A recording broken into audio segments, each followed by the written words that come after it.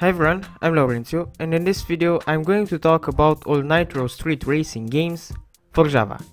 The first one, Nitro Street Racing, is great. It's the Need for Speed experience we didn't get on Java. I mean, there are Need for Speed games, but Nitro Street Racing is a better underground racer, in my opinion, than Need for Speed on Java. Even if the first tracks from the first district will remind you more of asphalt when you play. Later on, when you get your tuned up skyline and go on night tracks, the true color of Nitro Street Racing is easier to be spotted. It gives you that nice underground racing feel. You can tune your car, mostly performance wise, because visually you can choose only the colors. The color of your paint job and neons.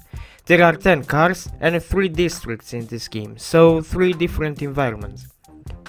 But even if the scenery will seem repetitive when you hear about it, it doesn't really feel like it when you play it, as there is a lot to do in the game.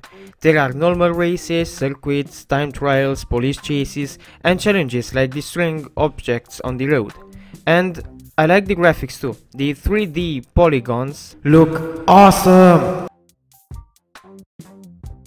Nitro Street Racing 2 improves the first game, meaning that now you get 10 cars and bikes. You get bikes too. 5 different environments and other little details that don't change the gameplay, but are nice to have them. Like for example when you pass a speed trap and the game takes a picture of your car, like in Asphalt.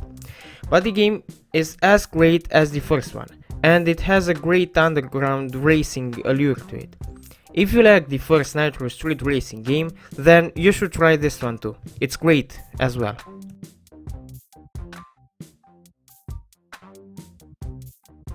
Nitro Street Racing 3D is even greater. It's the original game, but in 3D. It's amazing. Way better in my opinion than Need for Speed on Java or even Asphalt 3 Street Rules. But this game is more complicated. It has the system Midnight Club games have, meaning that you have a big map to roam in and you can choose how you want to get to the finish line. But there is a difference still. In Midnight Club you could get to checkpoints in many ways, but here if you miss one turn you have a lot to make up. But the system is very great. I mean, you get some freedom on Java, and how cool is that? Not even the masterpiece Asphalt lets you do that. And it's fast paced and gives you a lot of content. These games, the Nitro Street Racing games, are masterpieces and you should definitely check them out, and you should definitely have them on your phone. They are awesome. And some really good Java masterpieces. Okay, so this was the video. If you liked it, please hit the like button and subscribe, and if you want, follow me on Twitch, Instagram or Discord. I left the links to those in the video description. Also, if you want to see another video of mine, just wait till I stop talking and there will be thumbnails of other videos I've made. Thanks for watching.